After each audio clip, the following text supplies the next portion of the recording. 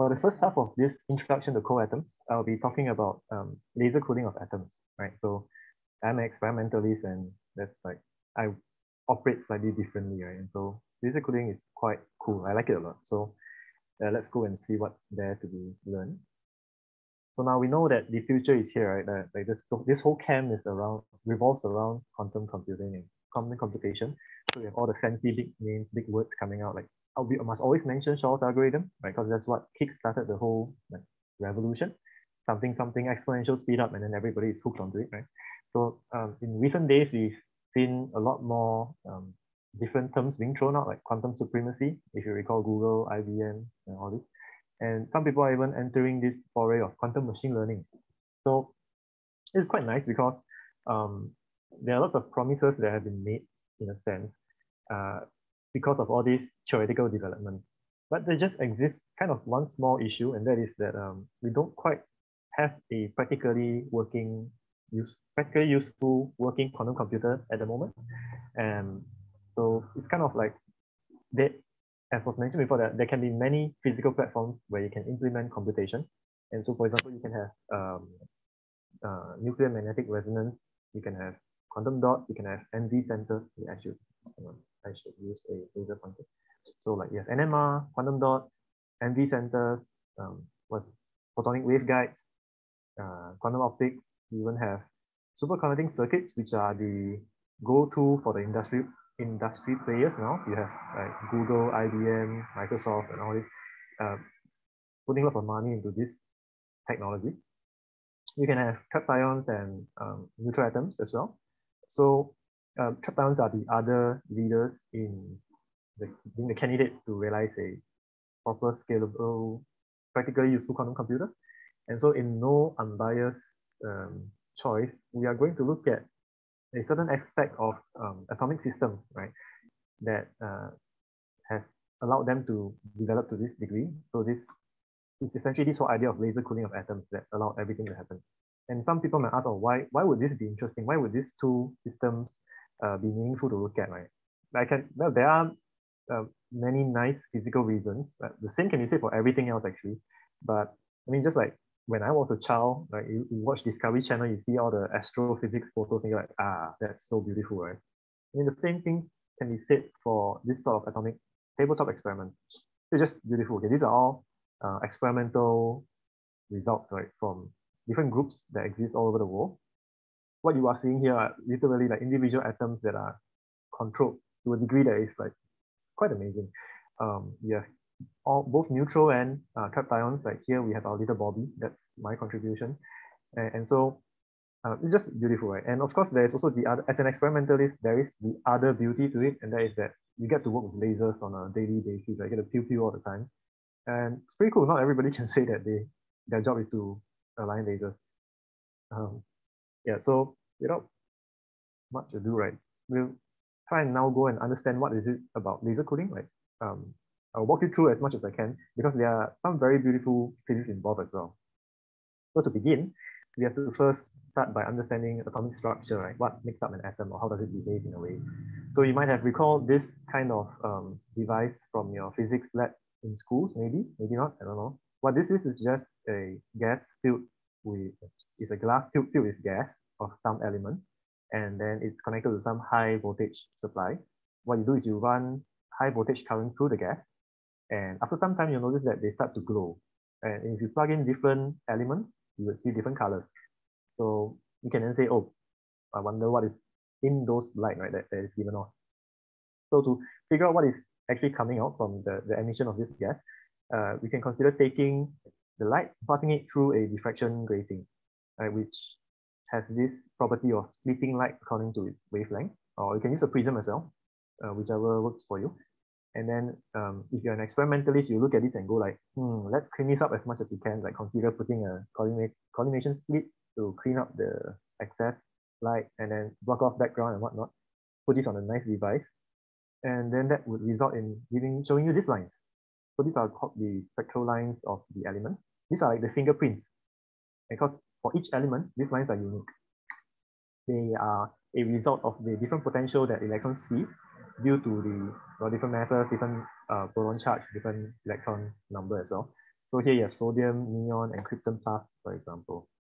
Now, this behavior of atoms or this gas emission was known early on in the 19th century, but it wasn't until the 20th century where an origin, an explanation for why you see discrete lines, right, was given. So that is due to the so-called the guy Niels Bohr, or the Bohr model of the atom. So basically, the idea is that you have electrons orbiting about some central positively charged nucleus, and the electrons are only allowed certain distances from the nucleus. It cannot be anywhere else in between. Right? So um, because of this discrete set of distances, you end up having discrete so-called orbits. And these orbits are known as stationary states. When the electrons are there, they don't run away from this state. Okay, something must be done for it to change, right, to another state. So this stationary state also corresponds to some energy level. And each state has an energy, associated energy. And when the electron, say, goes down from 3 to 2, the energy difference between this state is released in the form of photon. Okay, and then the photon itself would have that energy, and then you can of course write it as this hf or h bar omega. We will see this later in more detail, or slightly more detail. And so this model explains quite nicely why we see discrete lines instead of a continuous spectrum. And however, it doesn't work that well for multi-electron atoms. So it works well only for hydrogen and hydrogen-like ones, but that's good enough for us. Okay, so we can also consider the reverse case, right? Like, what if we take a photon with energy that is exactly equal to the energy difference between the levels? Now, then this is where we can excite the electron from 2 to 3, right? And in this case is what we call resonance. So we can then further ask another question. What happens if we are not exactly on resonance? Like, what if it's just a little bit off? So we know that in nature that you don't really have infinities, you don't have like vertical lines. So we don't expect that just by being a bit off, you would have a complete shut off, right? So the way to describe this behavior, this characteristic, is by considering the probability of absorbing a photon versus the frequency. So this, if it's absorbed, you know that the electron had transition, right? So depending on the frequency of the photon, how far it is away from the resonance frequency, which is why I call here a detuning delta, and that it can be expressed in this manner. This form here is known as a Lorentzian, and if I plot down here for you several of this Lorentzian with this gamma that is different. So gamma is known as the line width of the transition, right? So you see, if resonance is here, and if I'm off by a little bit, like by this value delta, for different line widths, you would see that the probability to absorb the photon is different. Essentially, the larger the line width, the greater the spread of frequency that would still give you a considerable probability to absorb the photon. Okay, so this is about just the levels that are involved in. So this is sufficient so far, right? Just going through this bit is sufficient for us to understand the atomic side. So now, if we move on, move on. Yeah, so then next we need to look a little bit at light, right? So we know light is an electromagnetic wave. I think I'm not sure, like you would hear this line maybe many times throughout the entire camp. From the Maxwell's equation, you can obtain this wave equation, and then you can get a solution to this wave equation. You can write it down like that. So it's an arbitrary one, and if I plot it out, it looks like this. Okay, so cosine, right? And I intentionally do not label the x-axis, right? So if it is a spatial unit, then the peak to peak will be describing to you the wavelength. And then you can define this wave number, which is like the 2 pi over lambda here. So this is like the spatial frequency in a way. And if the x-axis is a time unit, then you get the period between the peak to peak, or which is you have 1 over f is equal to 1 over f. So you can get a frequency, and then you can write down an angular frequency of 2 pi f. And of course, you can have a phase offset pi to tell you when to actually start the cosine, what's the offset.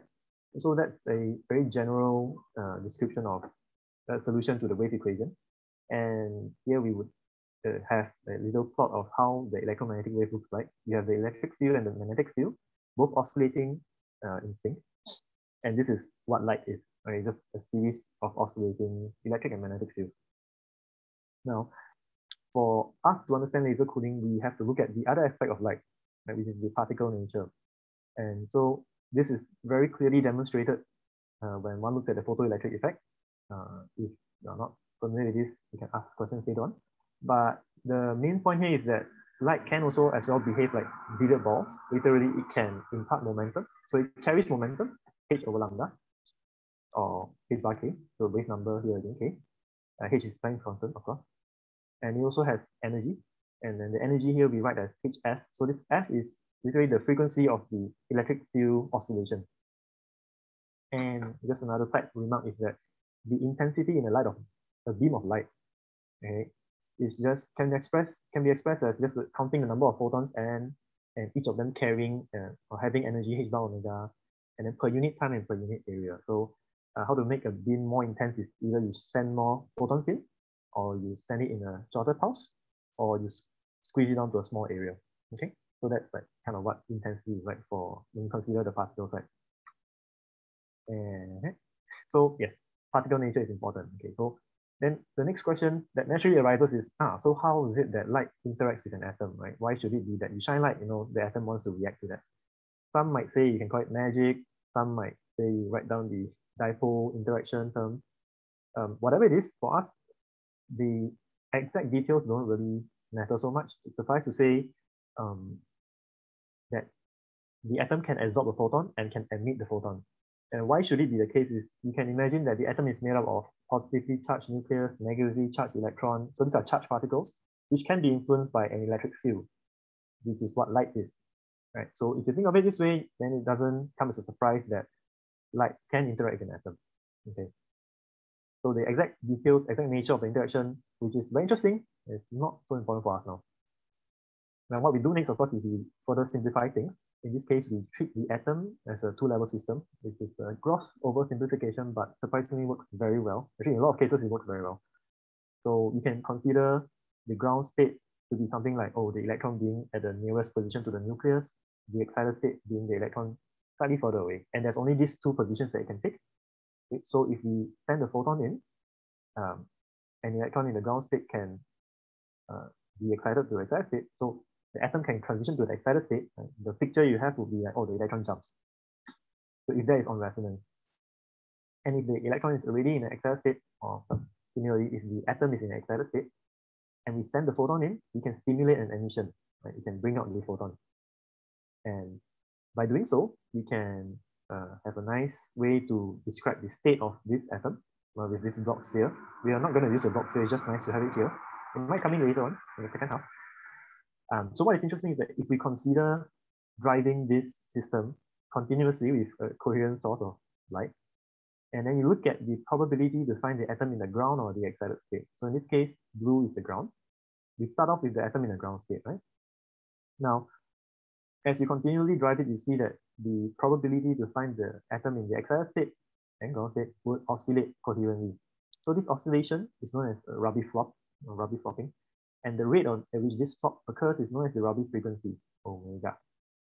So this Rabi frequency is proportional to the square root of the intensity. Makes sense if you think about it. The more intense the light that you send in, the faster this flop should occur. Right? You just make it go up and down faster. And so what is of interest is that there's this point that exists where the probability to find the atom in the ground state is completely zero, and it would have unit probability to be in the excited state. So it's called the pi time. This will be maybe elaborated on later further. But for now, just note that this does not take into account stimulated emission. So some of you would know that if the electron is in some excited state, after some time it should decay spontaneously, right? Sorry, it doesn't take into account spontaneous emission, I'm saying. So if you want to take it into account, we have to do some serious work, which I omit the details here, obviously. So spontaneous emission is when the electron is in an excited state, after some time, known as a lifetime, it has a high chance of decaying down and emitting a photon spontaneously, okay, randomly. So if you take this into account and go back to the scenario where we are driving this coherently, continuously, at some point we expect that the steady excited state probability, so the probability to find the electron or the atom in the excited state, would be some value that is non-zero, neither is it unity. So it can be expressed like this. So here we have again the Rabi frequency omega, we have detuning delta, so this is detuning from resonance. And one thing you can try and look at now is you consider what happens to this probability as omega goes to infinity, right? So for those who are quick, you can see that, oh, infinity, infinity, everywhere else except these two terms means that you get something like half. Okay, so it's a very interesting outcome that the steady excited state probability to find the atom in excited state is half. Okay.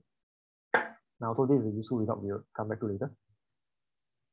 And okay, we can go on then to look at the scattering force on an atom, right? So we know that force, according to Newton, is nothing more than the change of momentum, so the time derivative of E. And we can consider this scenario here. Oh, let's say there's an atom at rest.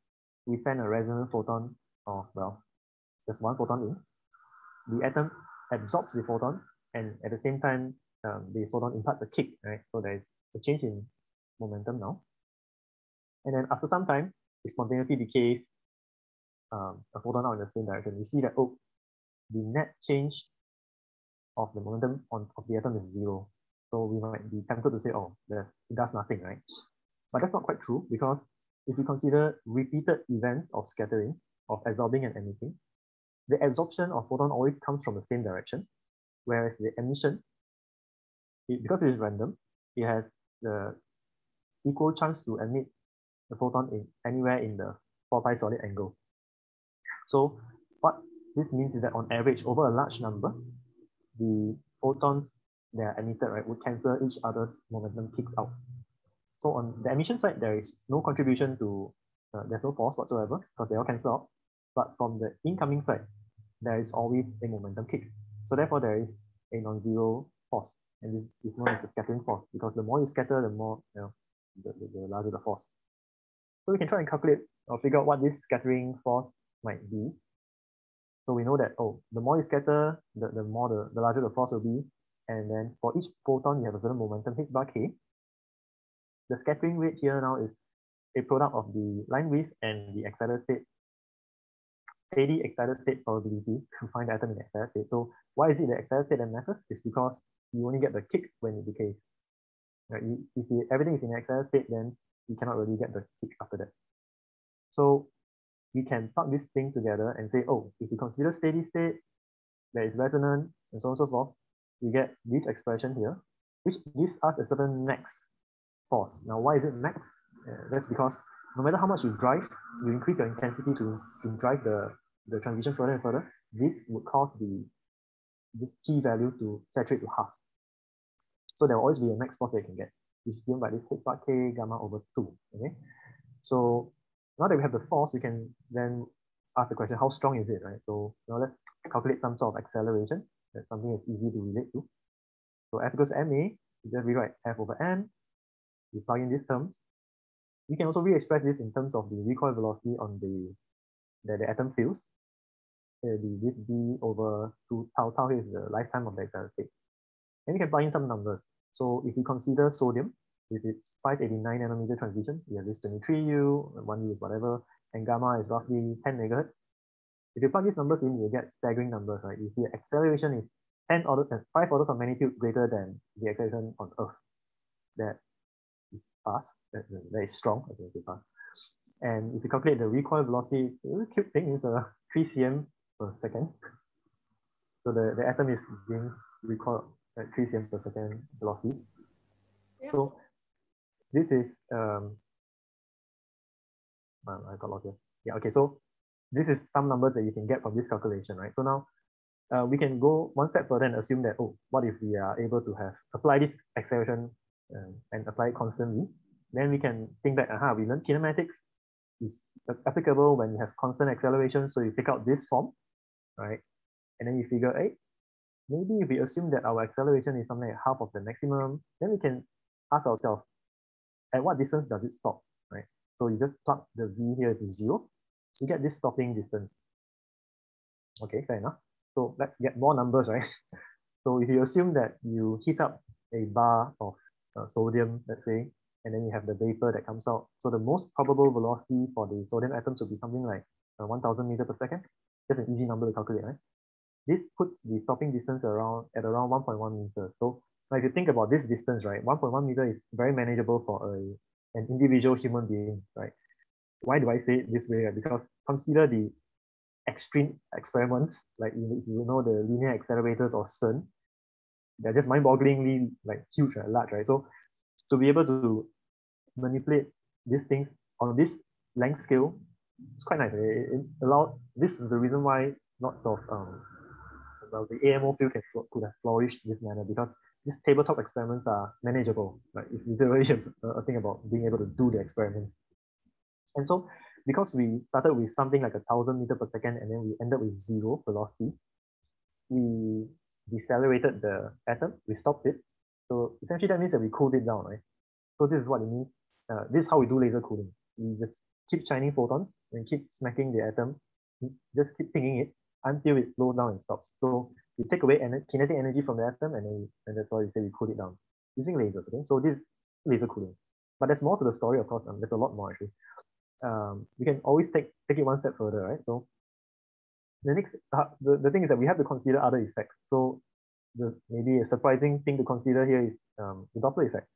So we might be very familiar with the Doppler effect for those of you who frequently go to park connectors and then people are riding bicycles or on their e-scooters and they're blasting out music and they're going past you and then you listen to the song and then you listen to it go terribly out of tune.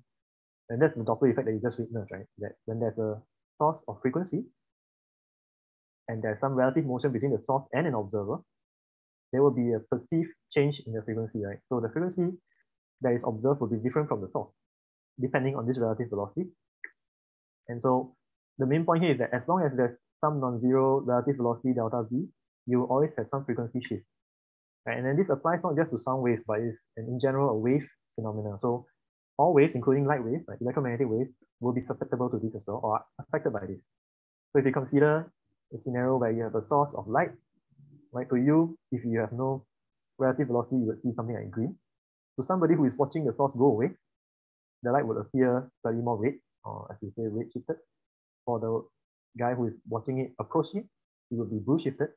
So it's good to remember that when there's relative motion, you get this red shifting and blue shifting. Incidentally, this is also how astronomers figure out whether stars are receding or approaching us, and that's how they figure out that the entire universe is actually expanding. Because if you remember earlier, I said fingerprints of elements, and so you get spectrum, and then now if you see that they are shifting around, you can deduce a lot of information basically. So if we are now the atom, right, looking at some light source, what happens, right? We know that, okay, you can consider some lab frame where you see both the atom and the light that is moving. Then you can transform yourself to be with the atom. So you're sitting on the atom, say, and then you don't see any velocity on the atom, but what happens is that you see the frequency of the photon is shifted away to some other value, right? You know, it's kV. And then that should already pose a significant thought to you, right? Like, oh, we started with some velocity, but then the moment we slow down, we are seeing a different frequency. So that means we are out of resonance, which means the scattering force vanishes. And that's indeed the problem. So basically what that means is that the moment you shine the laser onto the atom, they feel the force and then they don't feel it anymore. Okay, so as quickly as you apply the strong force, the large magnitude, it would very quickly vanish. So that's the problem. You cannot work if it's out of resonance. So then of course the next question is how can we maintain resonance, right? A very straightforward approach to this would be to say maybe we use differing colors, right? So we change the frequency as we are shining it. So that's kind of like when I first learned of this problem, that was my first response as well. Like you just change the color, right? Like what's the problem? So this is known as chirp coding. And to me, it feels like a very brute force approach to solving this problem. Like you just change the laser frequency. Technically not so easy, but it's been done. Now, so one of the reasons why I love this topic so much is because there exists this other very elegant solution to this problem. And when I first heard it, I was mind blown. Okay? So instead of changing the laser, you can change the atom. Okay, and they'll be like, why you change the atom, right? So change the atom's energy level. So if you recall, the energy levels were something that I just gave you. I told you that it came from the potential that the electrons see. Now, we can do other things to manipulate these energy levels as well. We can apply electric field, magnetic fields, and so on and so forth. And so for the case where you apply a magnetic field, there is an energy shift and it's known as the Zeeman effect. So in a nutshell, the main point here would be that these energy levels would shift proportionately to the strength of the magnetic field that you apply. Okay. So what that does is that changes your resonance conditions. Right? Originally, without this D field term, this is whatever that is got given, and then this is what you have, right? So now with this term, they include, if you make it depend on spatially dependent, then you might be able to always maintain resonance condition, right? All you have to do is to figure out how does this G change in space as well. And then, okay, that's something that we can do, right? Because we know kinematics. We can, again, using those equations from earlier, we express the velocity of the atom as a function of distance, as a function of displacement. And then plugging these two together, we can solve it to obtain the magnetic field profile, right? So this magnetic field profile would satisfy the resonance condition all the time, right? So how does it look like? So if you see here, if we apply such a magnetic field along the travel of, say, some atoms that are coming out. So to get this decaying magnetic field, the way we will do it in the lab is to have a series of electromagnets where you just wind the coils. So you see here that the coil becomes thinner and thinner because you want the B field to decrease. And so let's say you heat up sodium in some oven to 900 Kelvin, and then they all spew out with 1,000 meters per second.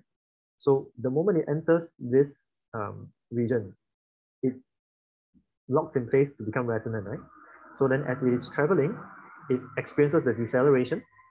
So its velocity goes down, which means that the Doppler shift on the light changes, but that Doppler shift is compensated for by the decrease in the magnetic field. So at all times, it would be feeling the same constant deceleration. And so it would slow down basically close to the zero velocity that we had planned for. Now, what about the cases where, so because you have a gas, they don't all have the same velocity. So what about those who are slow? Well, the slow ones don't matter, right? Because although this segment here takes care of the fast ones, at some point, the velocity of the slow ones will be equal to, will be the one that matches the resonance condition, and then they will just get clumped along. So this is known as a Zeeman slow, and it's like one of the very I thought it was such an elegant solution to the problem. Like, how do you maintain resonance? This works all the time. Right? So beautiful. So yeah, I absolutely like, wow, love it. Okay, so these Zeeman slows are nice, right? But if you don't think even further ahead, right, you can imagine this scenario where what you're really doing is just sending photons along one axis and they're scattering light everywhere else, right? So you may be able to sort of like slow it down along one axis, but in the transverse directions, so in the plane that is perpendicular, the velocity is still quite high, right? In the sense that the atoms are still not cooled because you don't have anything there. So what can you do to fix this? The straightforward answer is you plug in more beams, right? You just put more laser beams. Okay, and so there's this nice way of setting up such beams. So when you have for each of the orthogonal directions, the three of them, you place a pair of counter-propagating beams, right? And then you choose them to be such that they are slightly rate detuned or detuned lower in frequency to resonance. So if you have stationary atom, well, what does it see, right? It sees that from both the left and right beams, they look equal. So the probability to scatter photons are equal, which means that the scattering force from both sides cancels out, right? So it would not feel anything.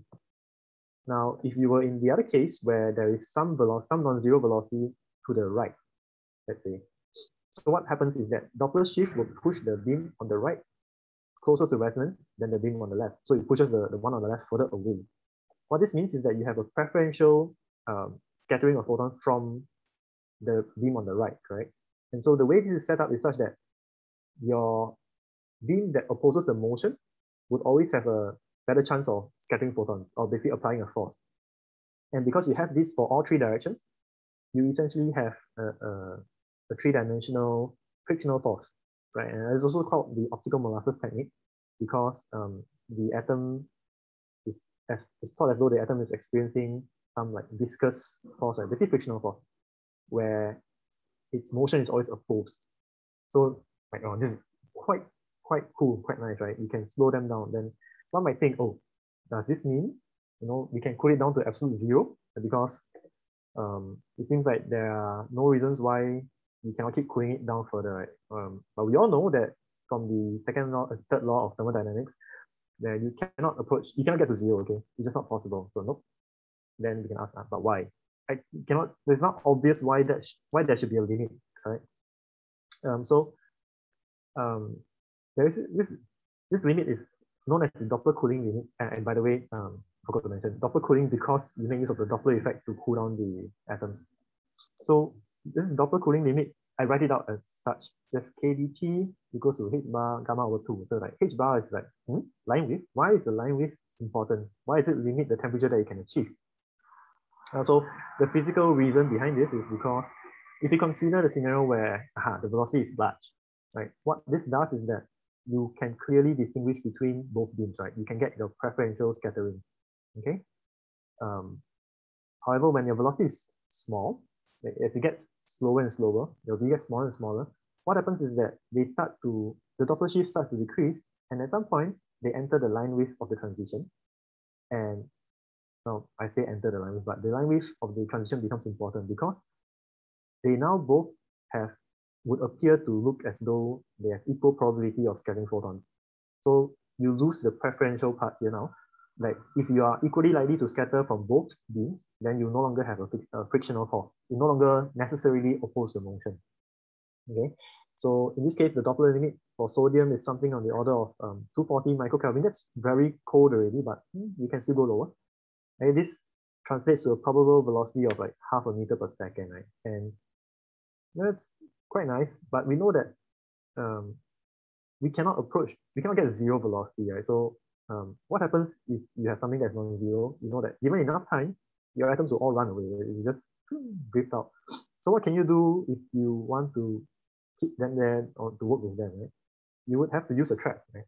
So you want them cold, but you also want them to remain at the same place. And so this trapping ideas would be the topic of the next section. And so before I say I am done, I just like to say, are there any questions? Now it's a good time to ask because my time is up. Well, okay. We have one question in the chat. How can I see the chat? Does the Doppler limit come from the uncertainty principle? Does the Doppler limit come from the uncertainty principle? In a way, yes. Because the uncertainty principle is also intrinsically or very closely related to the line width of the transition. So the the question really is more a matter. I mean, to me, I translate or I understand this question to mean that why should there be line width in transitions in the first place? Because I mean, some people will know now that one of the way of explaining why there is a line width is because there is an uncertainty principle, right? Delta E, delta T. So yes, you can say it that way. But I think if I try to answer it in the really proper rigorous way, it would be like one textbook maybe. So my short answer will be yes. Yeah, if you're interested to learn more, I can discuss later on as well. Okay, thank you, Jaren. So if there are no further questions, I'll pass the time to Muyong. Stop sharing. What is the application of this laser cooling? Like, what is the use of it? So maybe before I pass the time. So earlier when I showed you the beautiful pictures of all the experiments, right? Those were at temperatures, those were atoms at even colder temperatures than the Doppler limit. They were at like hundreds of nanokelvin. So the problem is that in order to reach those kind of temperatures, we can't just, there does not exist a singular method to one-shot drop from some high temperature all the way down to nanokelvin. So a lot of times the way cooling works is that you do it in steps. So you do it in one stage and another stage and another stage. And laser cooling has this use. Basically, you need laser cooling to obtain the low temperature. That's one point. The second point is that when you cool the system down, you are sort of removing entropy, right? And basically that means that you can arrange things nicely. And so there are some proposals that have been put forth about like if you arrange the atoms in some array, some lattice, and then you laser cool it down, you are essentially initializing a system. You start from the same state all the time. So in a sense, laser cooling has an application in quantum computation. I hope that answers the question. Okay, nice. Okay, hello. So I'm Muyang. If there's construction noise, I'm sorry, my neighbors are deciding to do some drilling today. So I'm a PhD student in the same lab as Jaren, and today I'll be presenting on the second part of the lecture on the introduction to cold atoms and the topic of trapping and manipulation of atoms. So one of you asked just now, you have cool atoms, what do you want to actually do with them? And of course, we want to do experiments with them. One of the more popular users of cold atoms is, of course, quantum computing. But if cold atoms can only be used for quantum computing, that'll be pretty boring. So we have other cool things that we can do with it as well. So for example, you might know that a solid is determined, it's basically defined that if you are an atom in a solid, if you move from one position to another, you see all the same atoms around you. So you can't tell the difference between one point in space and another point in space. This is what's known as discrete translational symmetry. So if you move from one point to another point, you see the same thing. And it turns out you can do the same thing in time. You can get discrete time crystals, so you can move discrete steps in time and get back the same thing again. This was first experimentally verified in a trapped ion system, which the infographic is shown here. And other cool things you can do with cooled atoms is things like this. This is a video from one of the more interesting talks that I've attended on something called quantum fireworks. So these are trapped atoms at the center of some trap. And you can see that as they play around with the magnetic field, the atoms actually blow up in a showcase of what they call quantum fireworks. But the problem is that to do all these experiments, cooling, using Doppler cooling is not enough. And the reason is twofold. The first is that the atoms have non-zero speed. And so, as Jaren mentioned, the atoms will still eventually move out of your interaction zone. So may it be your laser field or your magnetic field will still move out of it. And so you can't do experiments anymore. The second shortcoming is in terms of manipulation. So far, we still haven't discussed how we actually interact with atoms to perform such experiments. So in this presentation, I'm going to be going over two things. The first are the traps. I'm going to be discussing two types of traps, the ion trap and the magneto-optical trap.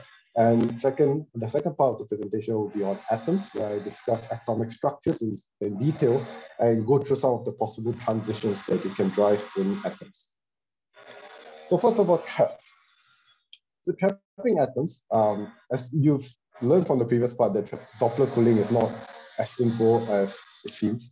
And trapping atoms is similar. It's not very easy. So let's try to start off with something easier and trap rocks instead. So what do I mean by trap? So the layman's definition of trap in this case would be to control an object such that it cannot easily move away from its intended position. So I want to be able to put an object somewhere, and I want it to stay there even if minor forces act on it. And in the case of rocks, Mother Nature actually solved the problem millennia ago in the form of valleys. So you can imagine a rock at the top of a plateau, as shown here, and we control it by rolling it down the hill to the bottom, to put it at the bottom of the valley. And if one of your friends comes around and tries to push it out of this valley where you want it to be, well, as long as the force is small enough, the boulder will just roll around at the bottom and return to the bottom of the valley eventually. So this, by definition, is a trapped rock. But why does this work in the first place? And that answer has, of course, to do with gravity, and specifically gravitational potential. So if you plot the graph of position against the potential, of course, your gravitational potential is given by a simple mgh, then you get a potential graph that looks like this. This is what we call a potential well, because it looks like a well. There's a dip at the bottom. And what happens to the rock is that it simply happily stays at the bottom of the potential because it has the lowest energy there. And if you try to knock this rock about and it starts oscillating, it will eventually return back down to the bottom of the trap simply because of something called the principle of minimum energy, which states that the system will always tend to a state of its lowest energy, or in this case, of the lowest potential. Now, in general, the optimal potential well, the shape of the optimal potential well that we want to use to trap rocks as well as atoms is known as a harmonic well, three-dimensional harmonic well. So in this case, this is a plot of the harmonic well in the x and y dimensions. The height is the potential itself. And this three-dimensional harmonic well is a linear combination of three one-dimensional harmonic wells. And a harmonic well basically looks something like this. It's an x-squared curve. That's all there is. And this forms the well. And if you put a particle at the bottom, it will happily just stay there. And that's what we want. But the problem with using gravity to trap atoms is that gravity is very weak and atoms have a very small mass. So it feels very little of the potential, gravitational potential. So we tend to use two other potentials instead. One is the electric potential, which are basically voltages, and these are used in ion traps, which are used to trap any kind of charged particles. And there's magnetic potentials generated by magnetic coils, which are used to trap atoms and molecules. So we'll be discussing the ion trap first. And to discuss the ion trap, we have to discuss the electric potentials. And to discuss the electric potentials, we have to refer back to what Jaren mentioned just now on the topic of Maxwell's equations. So Maxwell's equations govern all of electricity and magnetism. And it's a set of 4 equations that you can see here. We're not going to be discussing them in detail, except for just one of them, this equation, which says that the upside down triangle producted with the electric field must equal to 0. Now you can rewrite this in another way, saying that the proper triangle, the upright triangle multiplied by the capital psi equals to 0, where the capital psi is the electric potential. Now all these upside down triangles and upright triangles are simplifications because people are lazy to write differential equations. Specifically, if you write out this upright triangle, it looks something like this.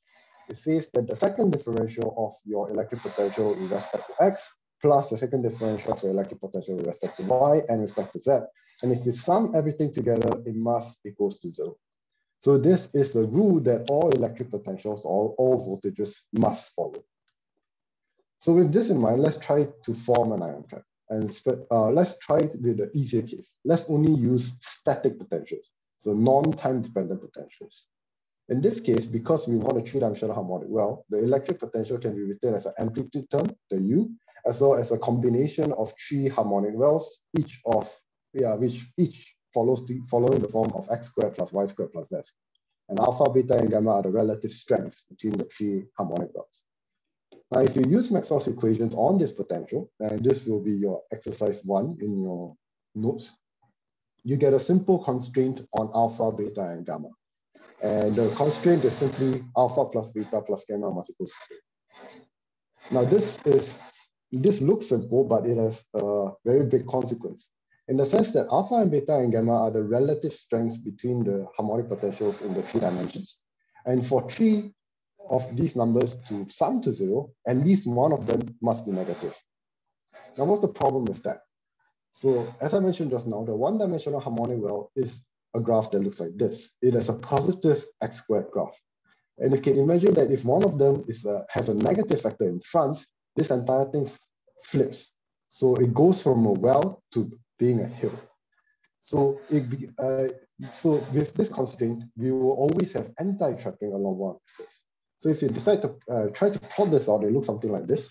Along the x-axis over here is the harmonic trapping potential, and along the y-axis is the anti-trapping potential. So how do we actually trap ions, given that this is a problem? And people came up with smart solutions, specifically using time-dependent voltages. So what they imagined was saying that, let's say at time equals to 0, you have this potential that I showed just now. It is trapping along the x-axis and anti-trapping along the y-axis. And let's say I try to rotate it about the center point over here, so that after a pi time, it becomes something like this. It has an anti-trapping potential along the x-axis and a trapping potential along the y-axis.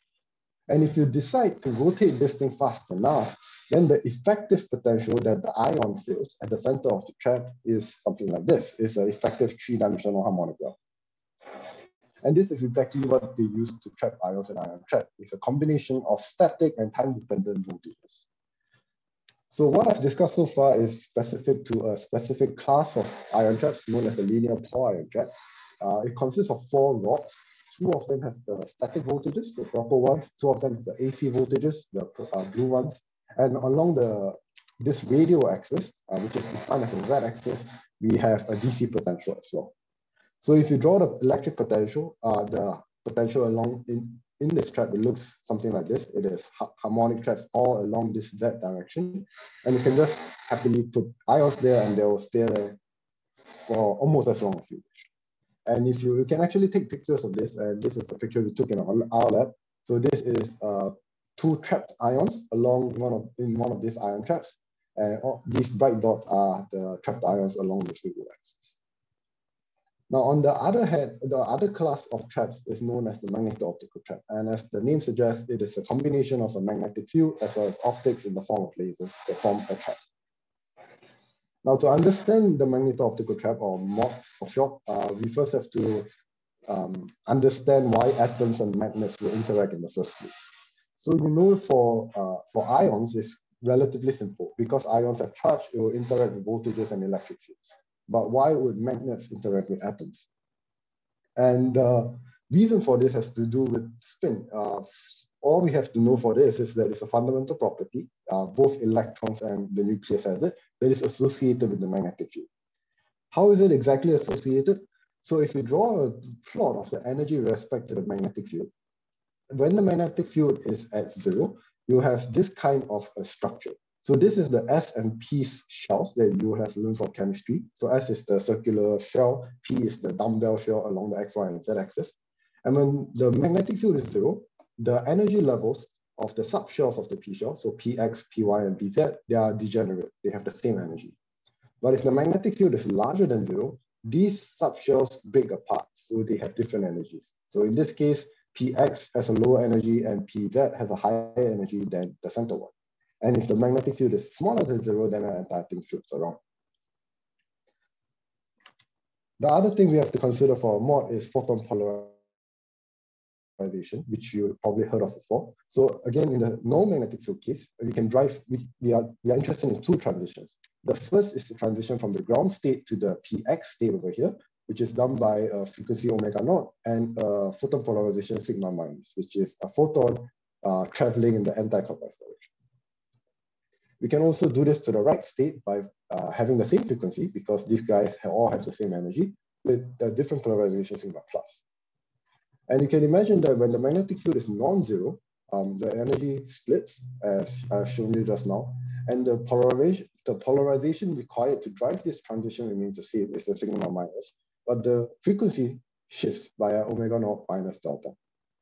And similarly to the right, it becomes an omega naught plus delta for the resonance condition.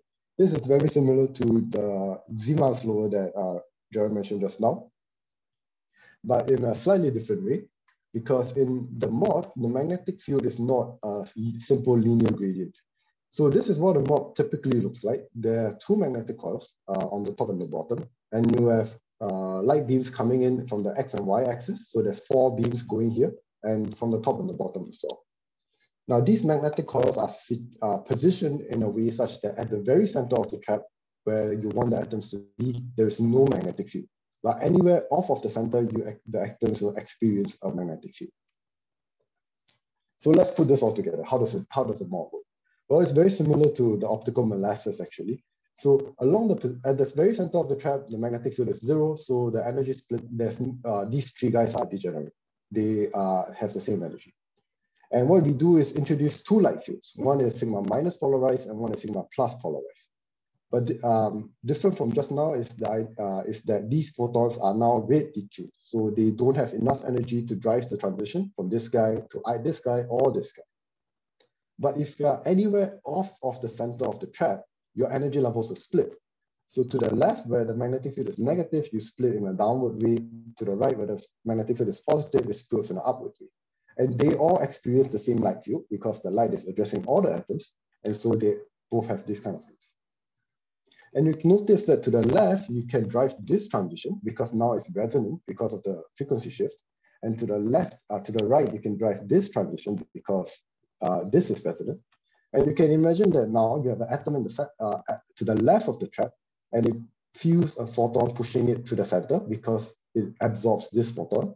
And to the right of the trap, the photon will push it to the left because it absorbs this photon. And so effectively, it feels a restoring force whenever you're off center to push it back towards the center of the trap.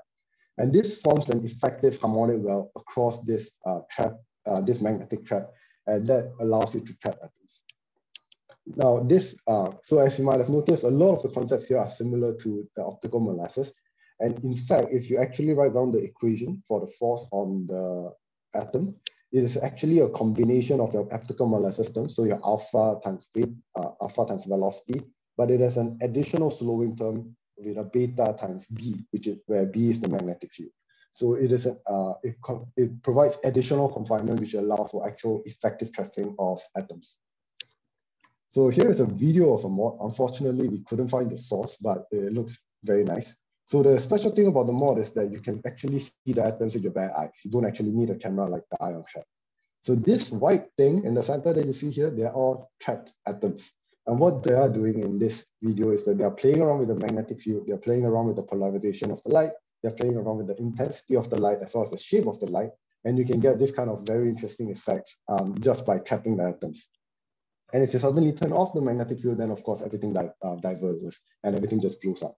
This is not exactly the quantum fireworks that I showed you just now, but the idea is quite similar. So we've discussed traps. So we've managed to trap atoms. How do we actually work with them? So in the previous part, Jaren mentioned your two-level structure and how your Bohr model and things like that. But atoms are actually slightly more complicated than that. At the base of all this atomic physics is this simple idea. To perform experiments with atoms, we need to be able to move the valence electron of the atom between different excited states of the atom. So this is very similar to the idea in chemistry where your valence electron determines the chemical interactions that your molecule or your atom can have. In atomic physics, it's the same idea. It's the valence electrons that determines the physics in most scenarios, but we are not transferring the valence electron between atoms or sharing the valence electrons between atoms in the form of covalent bonds. But we have a single atom and we want to move it between different states of the same atom. So how do these states actually look like? So we are going to be taking the example of ytterbium-171, which is what we use in our lab. And all these atoms that we work with in atomic physics are given this kind of a diagram. This is called a level diagram, and it's very, very important in doing atomic physics. It's very important in two ways. The first is that it shows all the possible excited levels that you can make your electron go to. So this basically tells you what kind of experiments you can do with this atomic species. And it also tells you the allowed transitions between levels. So which state can go to which state. So because this is very fundamental, we're going to be going through the details step by step. So first of all are atomic states. So all these horizontal lines that you see over here, the black lines, they are atomic states. You can take them to be valid solutions to the Schrodinger's equation for this specific atom. These are the states where the valence electron can go to. The second component are the term symbols. So you can, you should have noticed that all these black lines, the states are grouped in specific orders. So for example, these four states are associated to the 2s half term. These four states are associated to the 2p half term, and these 8 states are associated to the 2d 3 half term. Now, these guys are generally written in such a way, 2s plus 1, L, and J, where S is the spin, L is the angular momentum, and J is something more complicated, which is not important for our discussion. So in this case, the electron has a spin of half, and ytterbium-171 has one valence electron. So because S is half, 2 times half is 1, 1 plus 1 is 2, so you have all the 2s appearing here. L, the orbital momentum here is exactly what you learn in chemistry. It's the SPDF shells, which is why you see the SP and D here. And J here is a combination of L and S, but it's not important. So as I mentioned, so we are not going to be discussing. The third part of the level diagram that's important are transitions. So any line that is drawn in this diagram between atomic states, between these horizontal lines, are possible transitions. Now, all these transitions are fundamentally the same. The electron can go from one level to another level by absorbing a photon. It can also go from one level, from a higher energy level to a lower level by emitting a photon. But in experiments, we typically separate them into two categories. So these are examples. So from this state here to this state here is a 369 nanometer transition. From this state down here to the state up here is a 356 nanometer transition. The transitions are the same, but they are typically distinguished. So first is a driven transition. So driven transitions refer to the ones that we introduce a laser to excite the electron from a lower energy state to a higher energy state. So for example, that will be this 369 nanometer laser here. There are other transitions which are decays. Basically, the electron just happens to end up in this high energy position, and it will naturally decay down and emit a 356 nanometer photon along the way. But we don't actively drive this transition to promote an electron in this state to go to this state by introducing a 356 nanometer laser. Okay, so all these states, what are they for? The simplest way to understand what these states are for is by actually going back to quantum computation, because it's the simplest example that I can think of.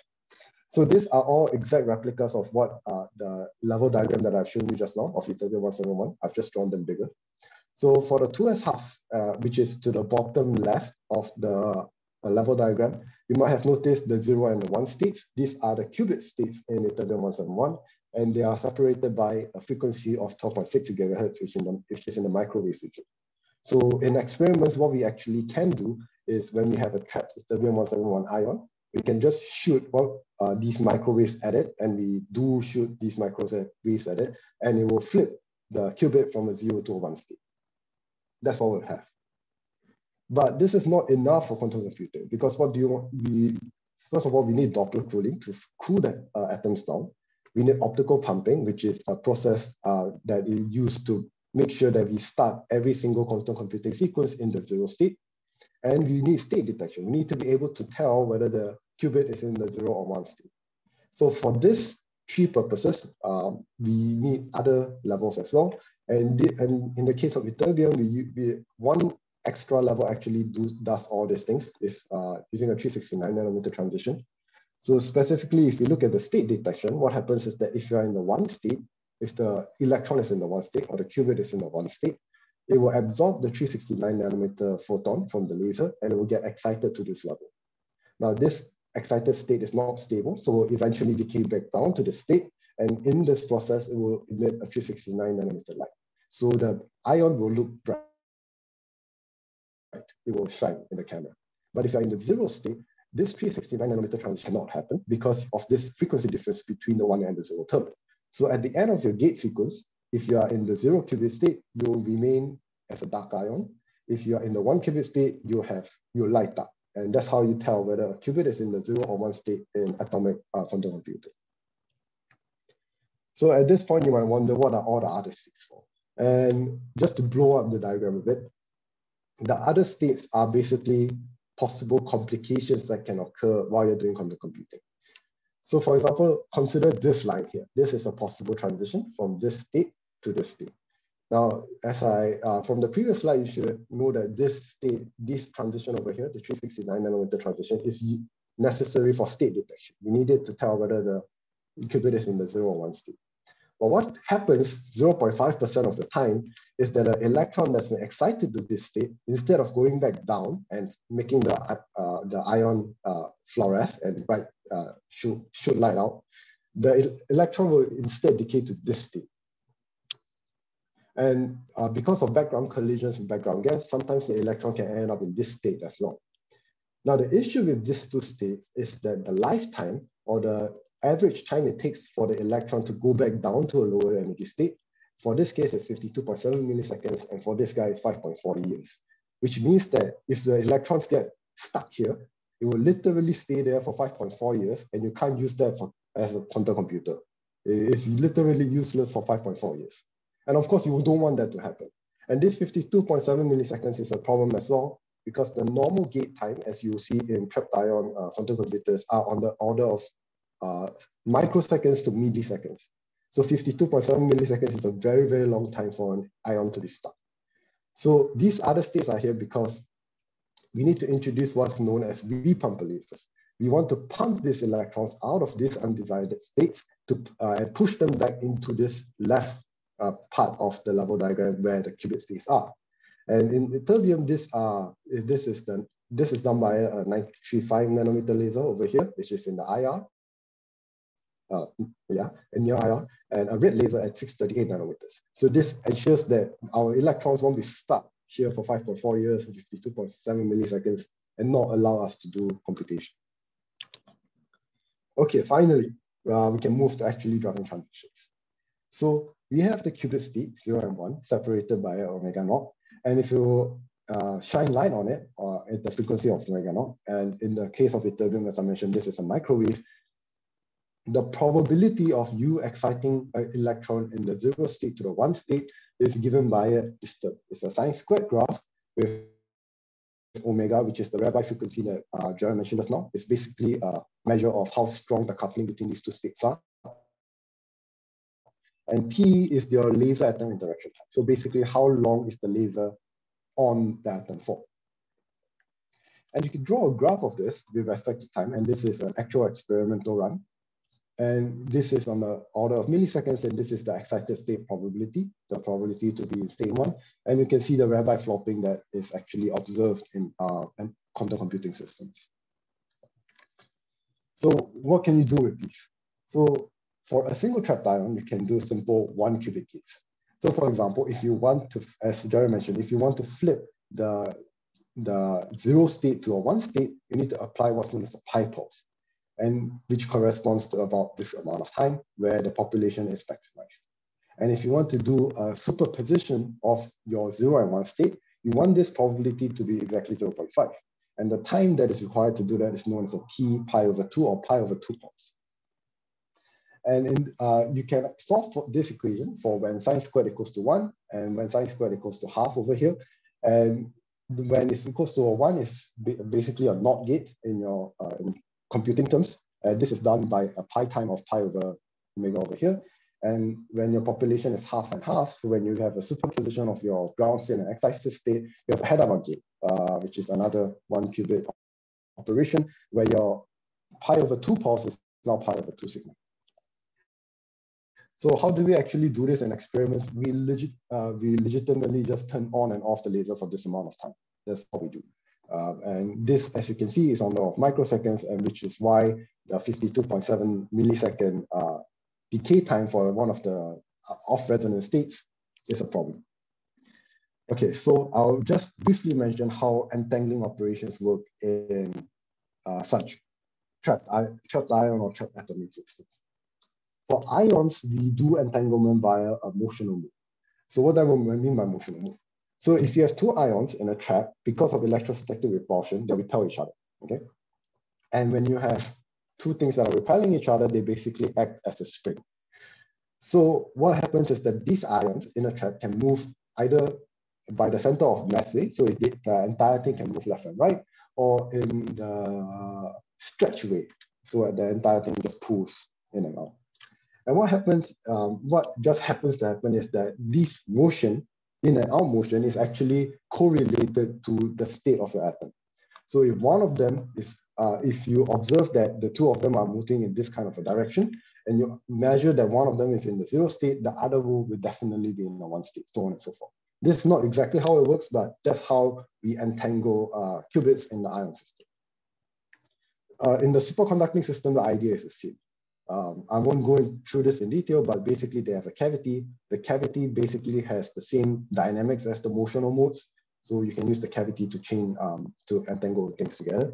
And some of you might have heard of Rydberg states, Rydberg atoms. In this case, 2 atoms that are next to each other care about each other's state. So if one guy is in the excited state, the other guy cannot be in the excited state, and so on and so forth. So these atom-atom interactions can be used to perform entangling operations. So that's about it. So this presentation, for my part at least, we talked about traps, the ion trap, as well as the mod, and the atoms, specifically showing you what the level diagrams are about, as well as describing some simple transitions and simple 1-qubit quantum gains that you can perform in an actual experimental platform. So thank you, and yeah, any questions?